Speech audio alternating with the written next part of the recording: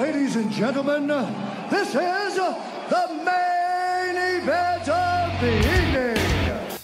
Hold one, Andre. You're not good at this. Get out. Let me tell you a personal story about Vince McMahon. You just made the list. Oh my God! Sorry, no speak English. Dummy. Goodbye and good night. Hold two, on bar. It's still real to me, damn it! Dummy. This is the worst town I've ever been in. Hold three, Lamas covered, three-handle family Gradunzel. Mamma mia! And now, Unchained.media presents the B+ Podcast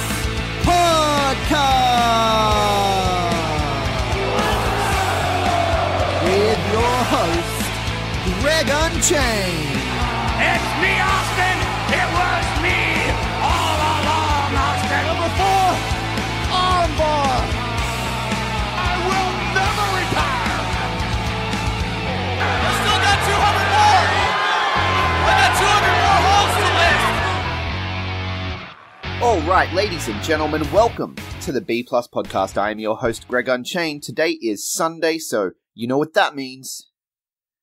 It's time for All The Wrest. It's the weekly show where I sit down and talk about everything that happened on wrestling TV that wasn't WWE. So this week that means Ring of Honor and Lucha Underground. Of course, there is Impact. We will cover that on the Impact Zone with Jay on Monday, because when we record our chat about Impact, it tends to go a little too long to fit into one of these episodes. So we'll talk Ring of Honor today. We'll talk Lucha Underground. I do hope to get to MLW and Championship Wrestling from Hollywood and all those sorts of things as life sort of settles down a little coming off the back of the G1. I'm still catching up on sleep. You know how it is. You've been doing it too. But let's get straight into it and talk about Lucha Underground. Now, Lucha Underground this week was there. It existed. It was a show that I watched. It wasn't great, to be honest with you. I'm a big fan of Lucha Underground. Everyone knows this. And Lucha Underground, you got to really go out of your way to try to watch Lucha Underground in Australia. It's not easy to find.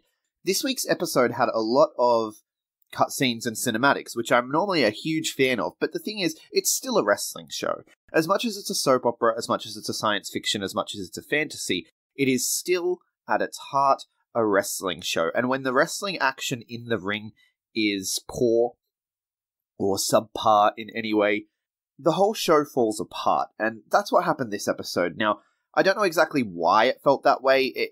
It may be G1 fatigue hitting me once again, where I'm looking at the in-ring action and thinking this is terrible when it's actually not. It's actually serviceable. But a lot of the action in the El Dragon, Azteca Jr. and Killshot match felt kind of scattered. It didn't really feel cohesive, like they were telling a single story.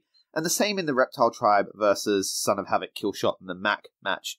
That match was better, but it still felt kind of haphazard and like there was no real cohesive point that they were trying to get to. Now, the show started with a cinematic, which I love. It was Antonio Cueto in his office. Cobra Moon bursts in and demands a shot at the Trios title. So the Reptile Tribe get a Trios match later in the night. Antonio Cueto here was hilarious. He's making reptile puns, right? He refers to Drago, who is a dragon, and last week left the Reptile Tribe because Johnny Mundo made a wish. That's right. Wishes, magic, dragons, they're all real. Lucha Underground, you get the picture. Anyway, Antonio Cueto was talking about how Drago was Dragon. It was hilarious. It was way funnier than it had any right to be. Just the look on his face, just how hokey it was, how tacky it was. I really enjoy it when Lucha Underground goes tacky and hokey in these cutscenes. It was a lot of fun. He was very funny in this scene. So definitely, I'd say you can check this episode out for the cinematics. If you're the kind of person who likes cheesy wrestling cutscenes, you know, then Lucha Underground this week was for you. Just maybe the action wasn't great. Then we got the Rabbit Tribe in the ring, and this is probably another big reason I wasn't a huge fan of this episode is I do not like the way they've treated the Rabbit Tribe lately. So the Rabbit Tribe had a big angle where they found the White Rabbit, and the White Rabbit basically asked them to kill a man, and now they're just sort of losing and losing and losing. And I'm sure it's building to something, but I thought the build-up was to the White Rabbit, and the White Rabbit would change things. To have them come off the back of finding the White Rabbit and becoming cold-hearted killers to just lose, and sacrifice, it seems a little odd. So last week we had Mala Suerte succumb to the Sacrifice to the Gods match against Matanza. This time around we have Saltador, and he gets sacrificed to the gods as well. If next week they do Paul London, I don't know what to tell you, man. Like, that's ridiculous. That's the Rabbit Tribe gone. But a lot of people are dying this season. A lot of people are being sacrificed. I was keeping count at the beginning of the season, to be honest. I've lost count. I think we're up to about 16 or 17 deaths this season. It's pretty crazy. If you include Drago disappearing into wherever he disappears to, then maybe 18. I don't know the exact number, but a lot of people are disappearing. A lot of people are being killed. A lot of people are being sacrificed. Some of them will come back in the form of other characters. I mean, Jeremiah Crane already came back as Jeremiah Snake. So that is something that Lucha Underground can do, is they can repackage characters after they die. And because it's a TV show, it's just kind of, it is what it is. It's not really a big deal to just throw away the character's history like that. But the way the Rabbit Tribe have been handled since finding the White Rabbit has really upset me, and I wasn't a fan of this. So Saltador succumbs to the Sacrifice of the Gods. Matanza raises his hands. And you know what? Matanza, at first the Sacrifice to the Gods were cool, but now it's kind of looking like they don't have anything for Matanza, So they're just like, let's just have him kill some people, because, I'm sure it's building to something, but it's just kind of taken a little bit too long, and he's just kind of coming out and squashing people in 30-second matches when Jeff Cobb, the man who plays Matanza, is capable of so much more. I'd really like to see them actually do something there. So maybe he should go after the Gift of the Gods. I don't know. All I know is I'm not a fan of what has happened so far with the Rabbit Tribe, and I'm starting to sour on the Matanza sacrifices altogether. After that, we get Havoc backstage talking to the Mac about Killshot not liking him, and Killshot comes in and he's like, I like you just fine, I just don't respect you, right? Because you just got handed these titles. I mean, maybe the man you should disrespect is Fox, right? Because he disappeared, but whatever. Killshot says that even though Mac and Havoc lost the Gift of the Gods championship after they, left him out, he's going to win it tonight. And they get real upset because they're like, look, we've got a trios championship defense tonight, but you're going out there for a Gift of the Gods title match. And so essentially he's decided to pull double duty, and he says it's okay though because he's going to win, and then he's going to help them win the trios championship match. And then he admits that they're right. He doesn't like Son of Havoc, and then he leaves. So it was a good little backstage cinematic, lays some groundwork for what's to come. And then we go straight into that El Dragon Azteca Jr. Gift of the Gods title defense against Killshot. Like I said, the match didn't feel cohesive. There was a lot of powdering to the outside of the ring just for the sake of hitting dives. I don't know. It just wasn't really my cup of tea. The match just didn't really flow, to me, at least watching it. And in the end, El Dragon Azteca picks up the win and defends his title successfully. Moving on, we get a cinematic. This time, Drago is sitting around brooding. He's red again. He was green as he was in the Reptile Tribe, but now he's in his red Drago suit. And he's sitting around brooding, and Aerostar approaches him and tells him like they fought hard to free him, but now he's been hiding, and he says he doesn't deserve a second chance, because he did things as part of the Reptile Tribe that can't be forgiven. Aerostar tells him it's not his fault. He was under the control of Cobra Moon. It's Cobra Moon's fault. But Drago says that, he remembers enough. He doesn't remember much about what happened, but he remembers enough to know that he doesn't deserve Aerostar's friendship. He says he has to go now, and they shake hands, and then the camera focuses on Aerostar, and we see a flash of light, and Drago's gone. So Aerostar says they'll meet again. So Aerostar tends to know what's up. He tends to know a thing or two that we don't. He is a time-traveling space alien, after all. And if he says that we're going to meet Drago again, I'm sure we're going to meet Drago again. I don't think this is the last we'll see of Drago, so I'm hesitant to count him on this killed, sacrificed, left list. But he's definitely gone for a while, at least. But this was a great cinematic. It's the kind of thing I love about Lucha Underground. Drago having remorse over what happened makes perfect sense for his character. He's going to have to go on a journey to find himself, to figure out what he needs to do to redeem himself in his own mind before he can come back, and I'm sure he will do that, and I'm sure we'll see him again soon. Then we get the main event. The Reptile Tribe are set to challenge Killshot, Son of Havoc, and the Mac for the Trios title. Killshot's nowhere to be found. He just lost a match. You'd think he'd still be in the ring, maybe, and they could make their entrances, but no, he's gone, and they're out, and no one knows where he is. So they start the match off 2-on-3. Eventually, Killshot comes back out.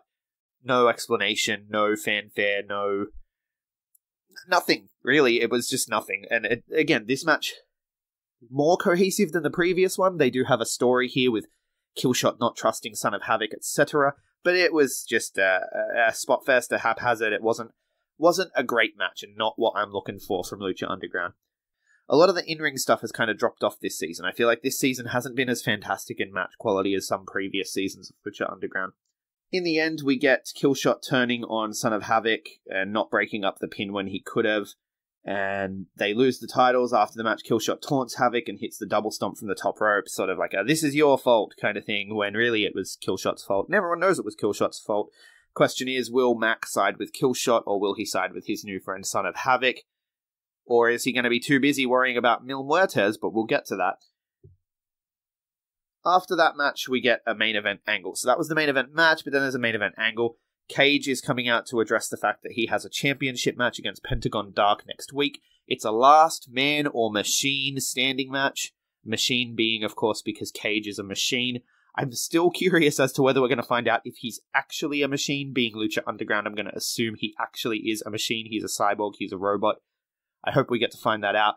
Maybe they can undo a panel on his back or something and rewire him and take control of him. Maybe the Reptile Tribe will get involved. I don't know. I'm just throwing things at the wall because that's what Lucha Underground is sometimes. It's fantastic. Cage comes out to talk about his title match, but Pentagon Dark is not far behind. He comes out and attacks. They brawl around the arena. This also felt aimless. It felt aimless. It didn't feel like two guys that hate each other and want to do anything to keep the other man down. All it felt like to me was two pro wrestlers going through the motions. Not what you want on TV, really. Not what you want in your main angle going into next week. It did not get me excited for the Last Man Standing match.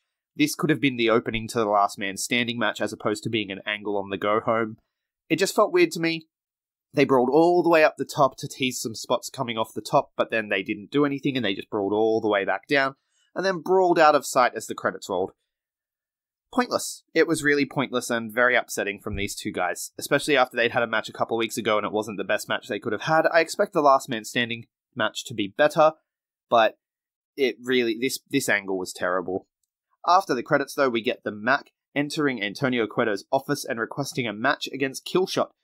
Cueto tells him he can't have a match against Killshot next week because someone has already requested a match against the Mac. That's right, you guessed it, Mil Muertes, well, Katrina on behalf of Mil Muertes, has challenged the Mac to a match, and Antonio tells him it's not just any match. For the first time ever, it's a haunted house match. And as he says this, he puts on a witch's hat that has a little spider hanging from it. You know, the kind you get from any $2 shop at Halloween time. And Antonio's just in a really jovial, jokey mood at the moment, which I wonder if there's something to that, like in the wider story. Is he really happy at the moment because something's going his way with the sacrifice to the gods? What's going to happen to get us that fiery, angry Antonio that we saw at the beginning of the season? I'm really curious to see where that's going, because I don't think any of that is not deliberate. He's having a good time at the moment, and honestly, he's funny. I like funny Antonio Cueto. I like punny, tacky, cheesy Antonio Cueto. He puts on that hat, and then Mac takes the hat off him and puts it on and says, "Trick or treat, mother," and then the show ends before he can finish that word. It's not PG, so I don't know why, but, you know, it's always fun to tease the motherfucker but not actually drop it. It was so hokey and so cheesy, but in that really good, fun Lucha Underground way that makes the show what it is. So every cinematic on this episode was on point. Just the in-ring action fell short, and that damn angle between Pentagon and Cage was terrible. So overall, I'm going to give this my first miss of the season, right? Like, this is an episode you don't really need to watch. It wasn't great. But if you do like the cinematics, seek them out on YouTube or something, because I'm sure they will be somewhere, and they were the most entertaining part, specifically the Drago and Aerostar cinematic. Now let's move on and talk about Ring of Honor. Ring of Honor this week was really good. They've started to rectify a lot of the issues that I had around the story issues, and specifically the Women of Honor division having kind of no meaning and nothing to do. They're still going on with the Bully Ray being a dick storyline. I'm still not a huge fan of it, but it looks like we may be moving towards some closure. Now, I'm still really unhappy with Ring of Honor. They have their Honor Reunited tour this weekend, which I was going to watch because it was supposed to be on Honor Club, but then at the last minute they shifted and made an exclusive arrangement with Fight, so now I cannot watch without paying extra money. I mean, I could watch, but on principle I'm not going to, because I'm already paying you a monthly fee so that I can get these shows, and then you're going to just take the show away? That's ridiculous. You can't be doing that to your customers, man. And their customer service is non-existent. You send them an email and you never get a response. So it's really not good. And I have a real bone to pick with Ring of Honor at the moment. So, I mean, I will probably talk about Honor Reunited next week, but it'll just be from results. I'm probably not going to watch it unless I can find another way to watch it, in which case, you know, I may watch it, but I'm not paying for it. That's, at the end of the day, I already pay you money each month, and this was supposed to be a part of that. You changed the deal at the last minute. I'm really unhappy about that. But let's have a look at TV for this week, because TV was pretty good. So the show started with the Bouncers, that's Brian Malonis and Beer City Bruiser, having a match against the Briscoes, who are the Ring of Honor Tag Team Champions. As you would expect, the Briscoes get a win, a clean win, but this was a really good match overall. The Bouncers are a really good tag team, and I heard an interview with Beer City Bruiser on Chris Jericho's podcast earlier this week. He's been doing this for 15 years or so no surprise there that these guys have their shit together and can put on a good match. It was a really fun match to watch. Definitely recommend it. As far as tag team matches go, this was good because it broke the mold. It wasn't isolate, hot tag, which I really like the tag team formula. I like isolation. I like the hot tag. This was different. This was chaotic. They actually had a tag team match that didn't follow that specific formula, but still managed to be highly entertaining and make perfect sense. As compared to Lucha Underground, for example, where it was just spot to spot. This match really felt cohesive. This match really felt like it was all part of one story. Then we get Karen Q coming to the ring for a Women of Honor match. There's a picture-in-picture promo where she talks about wanting to become the #1 contender. Madison Rayne comes out, same thing, Kelly Klein, then Tenille Dashwood. All 4 women get a picture-in-picture promo while they make their entrance, which just gives us a little bit of insight to the character, where their head is at, what they're thinking, and how focused they are on becoming #1 contender to challenge for Sumi Sakai's Women of Honor Championship. Really, really good stuff. I love this. It's old school, it's easy, it's simple, it doesn't take long. You did it during the entrances. It took no extra time out of the TV show, but what it did do is make me care about this match, made me care about the championship, made the entire Women of Honor division stronger, and made the whole thing feel that much more important. The match itself was pretty good, not as good as the tag team match, but it was a good match. All 4 women got their spots in. Madison Rayne didn't seem to do much, but then she ultimately picked up the win with the rain check on Karen Q and becomes the #1 contender. Sumi comes out to the stage and they stare each other down. Then we get the Cody and Nick Aldis segment where they renegotiated the terms for their All-In NWA Championship match. That's where Cody decided to give Nick Aldis the Ring of Honor as collateral. It was a really good segment. We already saw this segment as part of the 10 Pounds of Gold YouTube series, which if you're not watching 10 Pounds of Gold, I've said it before and I'll say it again, watch 10 Pounds of Gold. It is fantastic. It's right up there with anything else in the wrestling week. It's about 10 to 15 minutes each week, and it's really helping to build Nick Aldis and build that NWA Championship and brand going forward into the future. And I'm looking for big and exciting things for the NWA out of this 10 Pounds of Gold. Really good show. It featured this segment last week, so I'd already talked about it, I believe. It was a good segment. Basically gives some more stakes heading into the match at All In. Now, the Ring of Honor is on the line as well as the NWA Championship. And then Cody manages to throw some insults his way. Like, yeah, look, I was losing to Jay Lethal. I was losing to Kenny Omega. But all you had to do was beat a 50-year-old high school gym teacher. And it's true. It's true. Nick Aldis has made the title worth it, and he has gone around the world since then defending the title against other athletes. And I mean, the teacher was an athlete too, but not on the level of Cody for sure. So Cody makes a good point, and it hurts, and that's fun. I always love it when there's a ring of truth to what someone is saying in the ring. Really good segment, definitely worth watching. I would personally watch it on 10 Pounds of Gold and then fast forward it on Ring of Honor and just get to the matches. The main event match, Cheeseburger, Josh Woods, and Flip Gordon versus Bully Ray, Shane Taylor, and Punishment Martinez. Now, I've talked before about being sick of the Bully Ray storyline, so I'm not really going to go too much into it. It's a terrible storyline. It doesn't feel like it has any payoff. The big payoff so far has been Colt Cabana, who doesn't need any help getting over and doesn't even wrestle technically in Ring of Honor anymore. I'm not sure what the deal is there, but he's a commentator. Why are we putting him over at the expense of these guys that are falling to Bully Ray? Anyway, Flip Gordon gets attacked from behind before the match by Bully Ray. We go to commercial, we come back, and then Cheeseburger and Josh Woods agree to make it a 2-on-3 match. Stupid. But, it is what it is. They get the crap beaten out of them for a while, and Colt Cabana ultimately comes down and gets involved. Shane Taylor ends up picking up the win from behind on Cheeseburger with all the distractions going on at ringside. And then they all beat down Colt Cabana. Flip Gordon comes back out with a chair to make the save. Again, the storyline I'm getting sick of, but it does feel like we're actually moving towards some closure with Colt Cabana involved, and hopefully Flip Gordon playing a bigger role and actually managing to overcome Bully Ray this time.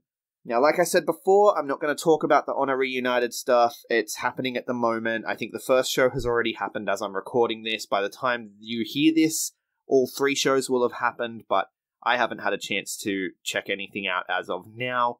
If the Honor Reunited stuff gets addressed, it'll get addressed on next week's All The Rest episode, so make sure you hit that subscribe button so you can get the notification when All The Rest hits next week if you want to know what happened at Honor Reunited. But for now, let's take a look at this week in wrestling news. Alright, so this week in wrestling news, we're going to have a bit of a quick one, because today is, as I record this, Saturday, and I have a roller derby game to get to in less than 20 minutes. So I'm going to try to rush through this, get dressed, and then get out the door to go to a roller derby game. I'm just going to pick a couple of top stories. Obviously, there's a lot that happens in the world of wrestling news. Now, we do have to talk about the Jeff Jarrett and Impact lawsuit, but I'll probably talk about that with Jay on Monday's Impact Zone, so if you want to hear more about the lawsuit, tune into Impact Zone. There's a lot of news this week around All In and some new people being added.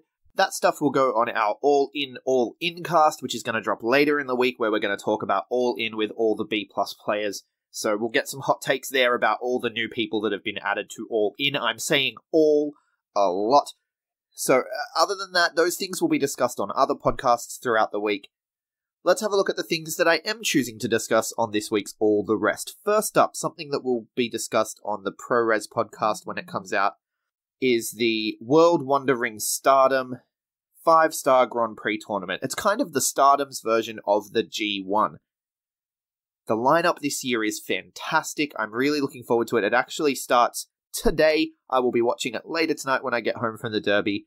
We've got Kagetsu, Jungle Kiona, Tam Nakano, Konami, Katsuko Tora, Utami Hayashishita, and Rachel Ellering and Kimber Lee. So Rachel Ellering and Kimber Lee being in there is fantastic. Kagetsu, Jungle Kiona, the lineup is strong. It's a really strong lineup, and if you aren't watching Stardom, it is arguably the best women's promotion in the world.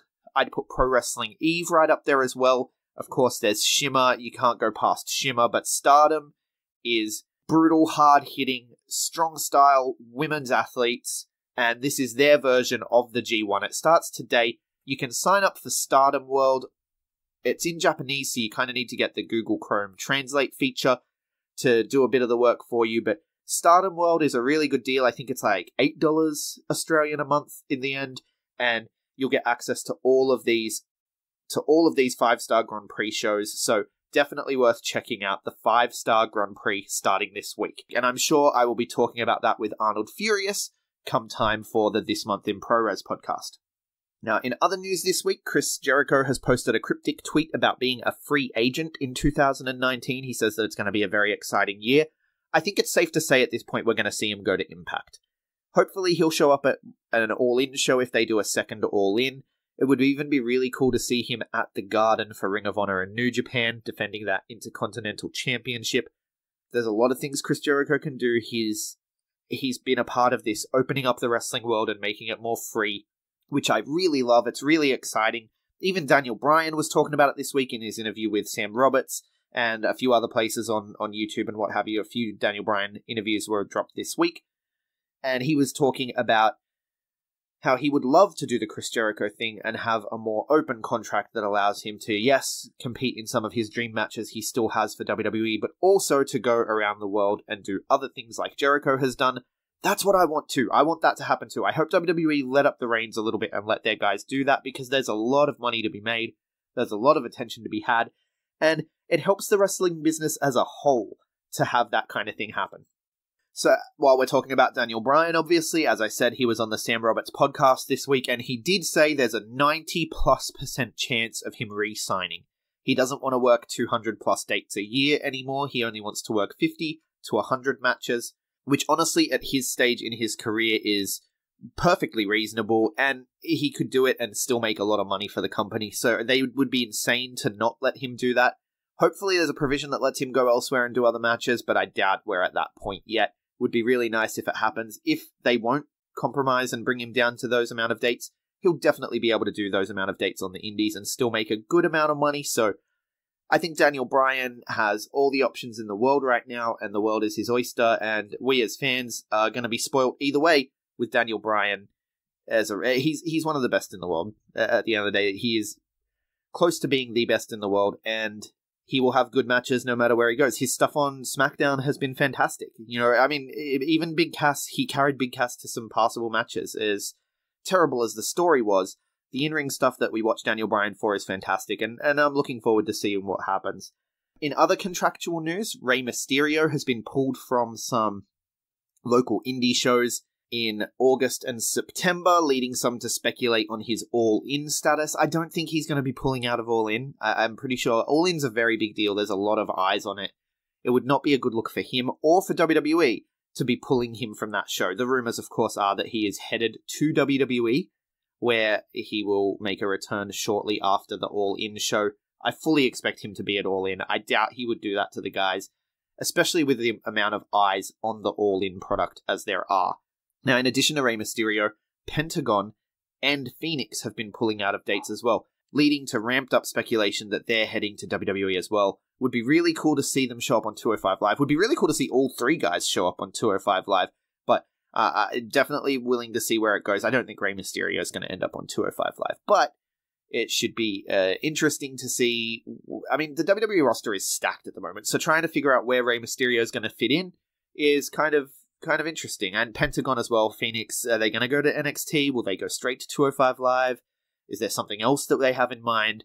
It's a curious situation. I think WWE are getting too overloaded on talent. We talked about this last week when we talked about them being interested in Shane Strickland as well.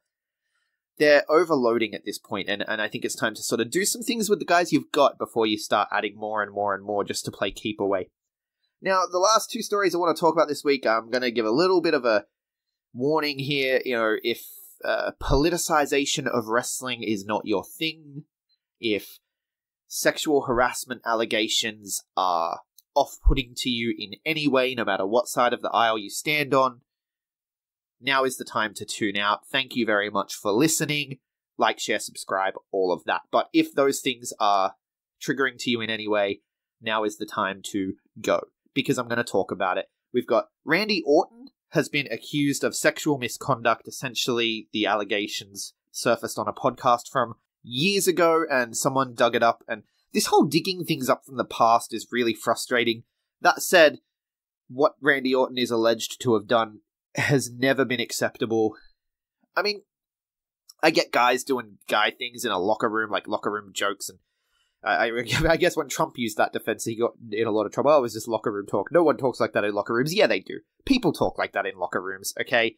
I mean, I've not been around a lot of locker rooms, but I know that when you get a group of rowdy guys together, talk can be pretty feral sometimes. It really can. And to say it's not, I mean, to say you've never heard talk like that, you're straight up lying, or you've never been around dudes. And even girls, man. I've heard some feral talk come from groups of girls that are together too, like in a similar situation. So it's just one of those things, man. Like, people are gross at the end of the day. And yeah, we need to try to be better, but we also need to acknowledge the fact that it just kind of happens sometimes, and in certain settings, in certain situations, in certain contexts, it's okay. In a work context, that is never okay. So what he is alleged to have done, obviously, is new writers being brought into the writing team, and he will whip out his dick and ask them to shake his hand after he touches himself, and his dick is just hanging out, and he's like, hey, shake my hand, and whether they shake his hand or not. And ex-writers and stuff on Twitter have just been joking about it. Like, no, I would never shake his hand, but no one's actually straight out confirmed it. At a recent live event, I think it was at SmackDown, after the show went off the air, there was a dark match with Randy Orton, and he came out to ringside and was offering to shake the bell ringer's hand and the timekeeper's hand and all that sort of stuff. So they were kind of making jokes about it. And look, if it really happened, it's pretty disgusting. And that you're going out there and joking about it, that's even worse. Now, some people are going to say, look, they're just playing around. It's an in-joke and it's okay. And that's fine. Like, I'm sure some of the people were okay with the in-joke and were like, haha, Randy, you're such a clown. But I'm sure other people were genuinely put off by it. And that's an awkward situation to put someone in a work context. Again, it's all about context, right? Like, if you're hanging out with your mates on the weekend and you do something stupid and ridiculous like that in a group of friends, sure. But in a work context, I mean, it's a little strange. It's a weird power thing of, like, I'm Randy Orton. I don't know. It's really awkward. And yeah, everyone's been kind of silent on it, which I'm going to get to in a minute, which kind of pisses me off. But to then just go out to the ring and be joking about it seems a little classless. WWE are supposedly looking into it, but in all honesty, it's Randy Orton. I don't think anything's going to come of this. Guy should lose his job. I'm the last person to call for a person losing their job over, allegations and what have you. I'm all for due process. They definitely need to investigate. But if this is true and he's doing this or has done this in the past, like, that is disgusting and he should definitely lose his job. I'm sorry. I'm not one to do that, but he should lose his job over that because it's gross. Moving on, the other big news story this week was Dave Meltzer.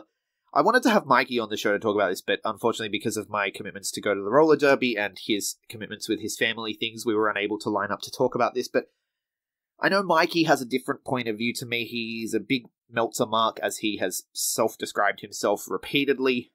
And he's been really defensive over what's happened this week, and I kind of see where he's coming from. So Meltzer, for those who don't know, Meltzer on one of his Wrestling Observer radio shows talked about Peyton Royce and Billie Kay and how they don't really do anything for him since they came up to SmackDown, how they were better in NXT, their whole act seemed better, and he referred to Peyton's attractiveness. Now, why her attractiveness comes into how you're rating her work, I do not know. I mean, and people are going to hate on me for this because they're like, oh, of course they need to be attractive. I don't think so, There's all different kinds of workers. Yes, the look is important, having a look, but you can have a look without being the look, if that makes sense. So we talked about it with Shazza McKenzie, right? You don't have to have that model look to have a look. Karma has a look, Braun Strowman has a look and Finn Balor has a look, right? Finn Balor's more likely to be on ladies' calendars than Braun Strowman. Oh, some people that would like the Braun Strowman thing. But what I'm saying is, there is no one look. And Dave Meltzer, brother, you are nothing. You are me. You are the same as me. You are just a person with a microphone. You're just a person who's been doing it long enough that you've fooled people into thinking that you're special, right? Now, I feel bad saying that because, like, I'm doing the same thing, right? I'm just talking into a microphone. I'm just writing on a website. We're fans. You're not even a journalist, man. You're a fan that watches wrestling, that talks about it. And at no point should what Peyton Royce looks like factor into how you analyze her work. I don't know. Maybe it does factor in for some people, but at the end of the day, who gives a shit what you think, right? Who gives a shit? I don't know why so many people care. But even worse than that, yeah, he made a stupid call. He said that she was lighter in NXT, and he liked that better. Now, apparently that was a joke because she got breast implants. I didn't even realize she'd gotten breast implants, so it shows you how much attention I've been paying. But apparently she got breast implants, and he's making a joke about how she was lighter in NXT, and that made him more aroused. No one cares what you get off to, dude, and it doesn't play into how you should judge her ring work. Peyton Royce and Billie Kay are highly entertaining. I'm biased because I've been watching them since they were at PWA in Sydney, with a room of 60 or 70 other people watching them wrestle, and they're some of my favorite people in the wrestling world. And so I'm like, I do come to their defense a little, but at the same time, it's so pathetic that plays into you, and that you think that what you have to say about what she looks like even matters. Then even worse is all the people attacking him. So he immediately came out and was like, look, I apologize, I understand. His apology was bullshit, though, because his apology was like, look, Peyton, I'm very sorry. You are an exceedingly attractive woman. You missed the point, dude. No one cares if you think she's attractive or not. No one cares if you think she's attractive or not. That's not the point. The point here is that you thinking her attractiveness comes into it at all. That's the point. That's what you should be apologizing for, is thinking that her attractiveness even matters when you're talking about her as a wrestler. It was ridiculous.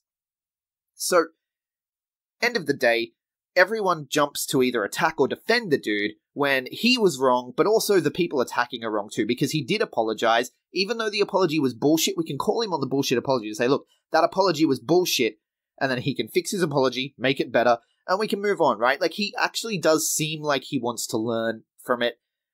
He posted about that multiple times, like, this is a situation we can all learn from. Specifically you, Dave, you need to learn from this, but everyone attacking him, right? Everyone just being like, oh, so, and they all pile on like it's so easy. Where were all of you 2 days ago when people are talking about Randy Orton whipping his dick out? I mean, this is just a dude saying that someone's unattractive or attractive, right? On the other story, you got a guy whipping his dick out, touching himself, and trying to shake hands with people, and y'all are completely silent on that?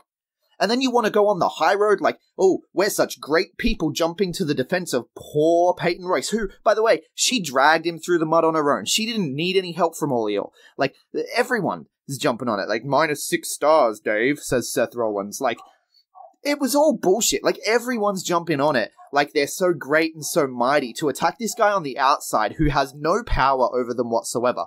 But then Randy Orton's there sexually harassing people on your staff, and you're all fucking silent? Grow up here, man. Talk about the stuff that actually matters as opposed to just some idiot's opinion on the internet. God damn. Alright, I'm getting all fired up. I got 3 minutes left. I gotta go to the Derby. I have to somehow shower and get dressed in 3 minutes, so thank you very much for listening.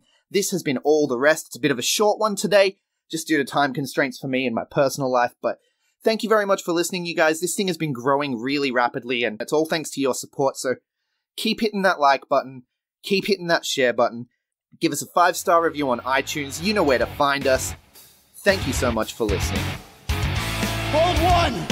Arm drag! You're not done with this. Get out. Let me tell you a personal story about Vince McMahon. You just made the list! Sorry, no speak English. Dummy! Goodbye and good night. Hold two! Arm bar! This is the worst town I've ever been in. It's still real to me, damn it! Dummy! Hold three. The moss covered